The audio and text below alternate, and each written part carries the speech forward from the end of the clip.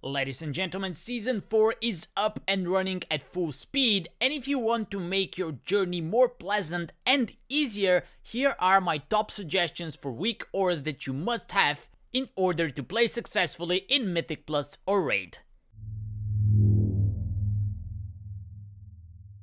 The first thing that you should do is go and get a weak aura pack for Season 4 dungeons in Mythic Plus, as there are so many important boss and trash mechanics that you need to be aware of, that playing blind is probably make it extremely hard and in some cases even impossible to tackle the fights. The one weak aura pack that I'm going to suggest to you has a lot included inside, but even if the information is too much for you, you can always trim it down later on down the path. And to give you basic idea of what this weak aura pack does, for example, it has those cast bars for incoming important skills, along with icons and timers for different abilities, and it works for both boss and trash mechanics. It goes without saying that every dungeon and every boss and trash mechanic is included in this weak aura pack, and you can get the link of it in the description of this video.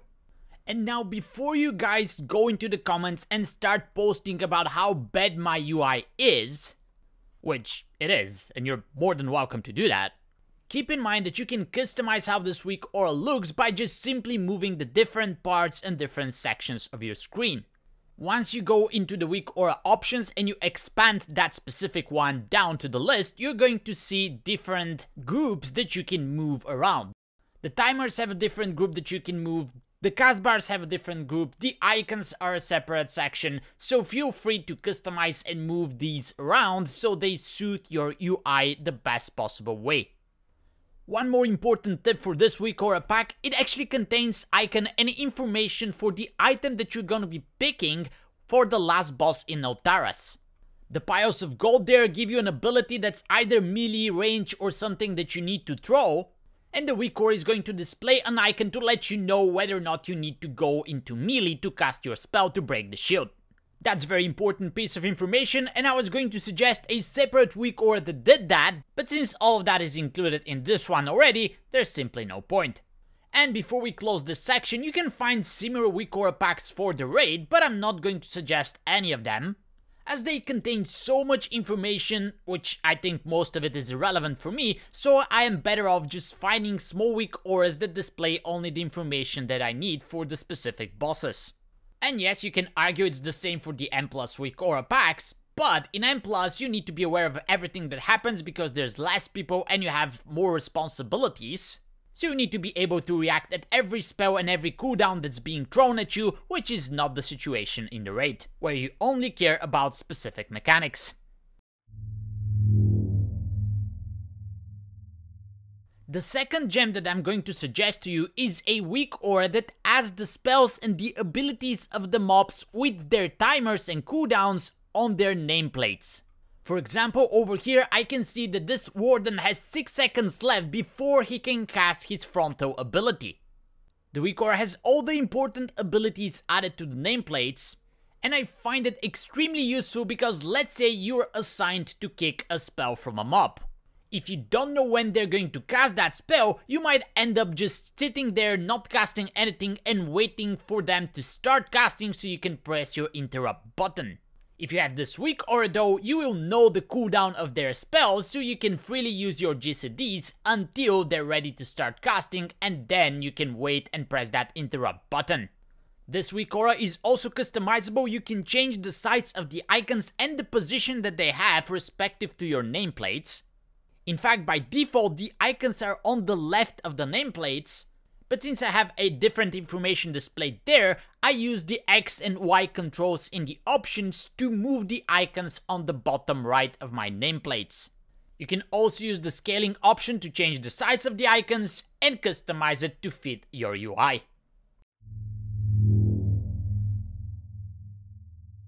There's one very important mechanic that is not included into the weak aura pack, and it concerns the last boss in Ruby Life Pools.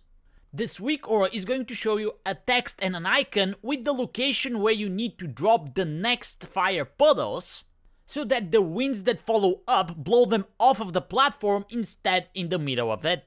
I find this weak aura extremely useful, not only because it keeps the platform clean, but also in phase 2 where more people get a debuff and drop puddles. This is basically the location where you want to stack them respective to the boss, which not only makes the fight much more easier, but it also helps the healers heal through them. And of course, all those benefits will be there for you only if people follow the arrows.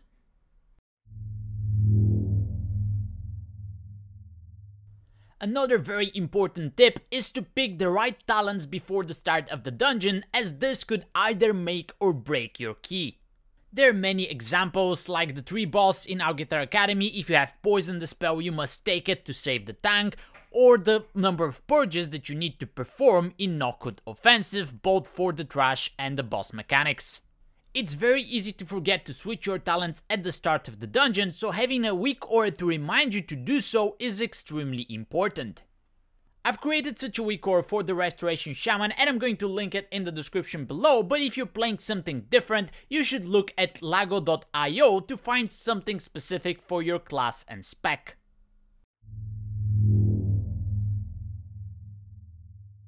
And last but not least, your best friends in both Mythic Plus and Raid are going to be either the DBM or the BigWigs add-ons.